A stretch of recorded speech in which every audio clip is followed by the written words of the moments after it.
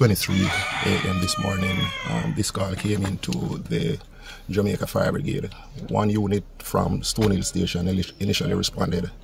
On arrival here, they recognized the magnitude and the urgency of the situation. It is the building, the structure that is collapsed, and how it is located. You would have recognized that it is a tedious task based on how it is located, and so the response protocol that governs incidents like these would have been activated.